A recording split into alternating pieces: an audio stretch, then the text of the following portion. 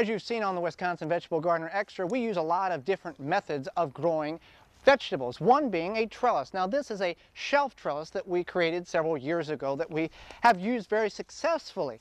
We would put our self-watering containers underneath at the base, and we'd put pumpkins and watermelons and cantaloupe, the viney crops that take a lot of space, and they grow vertical and bear their fruit on the wire mesh, or if they extend outwards, we create extra shelving for it. This was simply a large log split into quarters with a table saw, and then we took smaller limbs and use them as bracing. This works a great method. It's very condensed, very small, worked very effective in the last several years of growing pumpkins, and we'll continue to use this method. Now maybe you don't have the capability of building a shelf trellis like this. Another method is a teepee trellis. This is one of the trellises we use. It's a teepee trellis, and we're going to use it for pole beans this year. It's sitting next to our sunchokes, or Jerusalem artichokes, and as those grow upwards, we'll use those as a trellis as well.